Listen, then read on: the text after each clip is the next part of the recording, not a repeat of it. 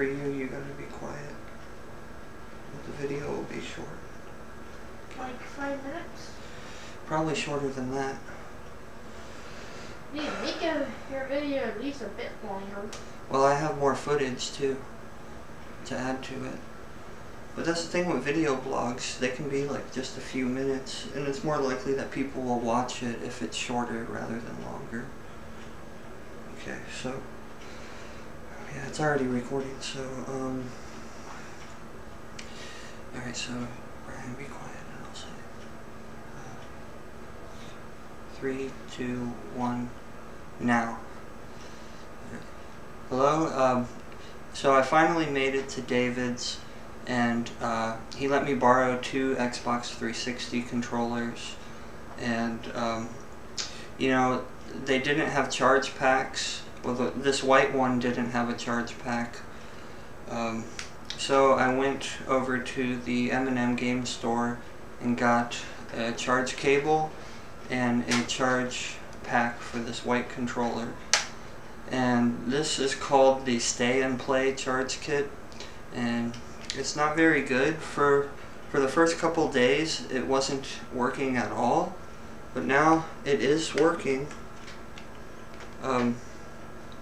As you can see, it works on the white Stay and Play kit.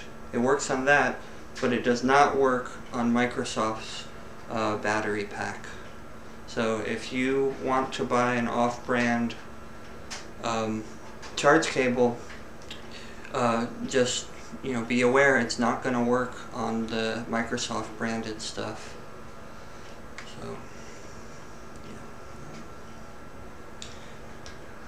Okay.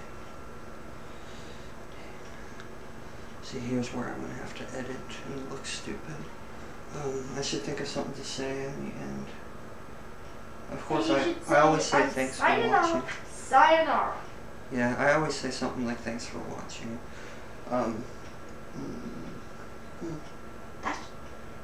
Okay, here we go. I'm going to talk about the chord a little more. So here we go. 3, 2, 1. 3, 2. Alright. Okay, so as long as you're using the Stay and Play charge cable with the charge pack, everything starts to work just fine. And the cable is pretty long, it's 10 feet long, and the battery lasts pretty long.